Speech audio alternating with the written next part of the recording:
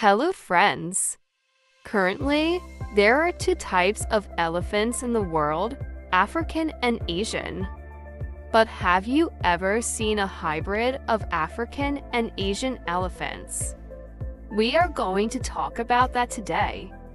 Then subscribe our channel and join us to watch valuable videos like this.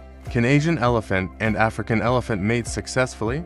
Such a mating would never occur in the wild because of the two species' different ranges, and it is strongly opposed for several reasons by Mike Keel, the species survival plan coordinator for elephants of the American Zoo and Aquarium Association. Motty was the only proven hybrid between an Asian and an African elephant.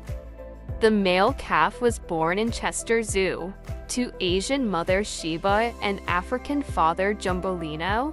He was named after George Mothershead, who founded the Chester Zoo in 1931. Motty's head and ears were morphologically like African, while the toenail numbers, with 5 on the front feet and 4 on the hind, were that of Asian. The trunk had a single trunk finger as seen in Asian, but the trunk length was more similar to African. His vertebral column showed an African profile above the shoulders, transitioning to the convex hump profile of Asian below the shoulders.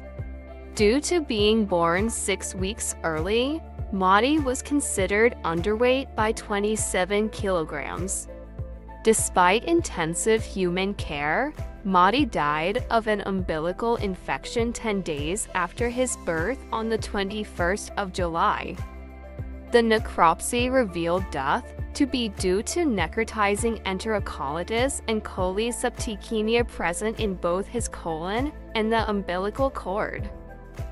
His body was preserved by a private company and is a mounted specimen at the Natural History Museum in London.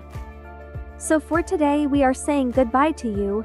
We will meet again another day with a special video like this. Thank you!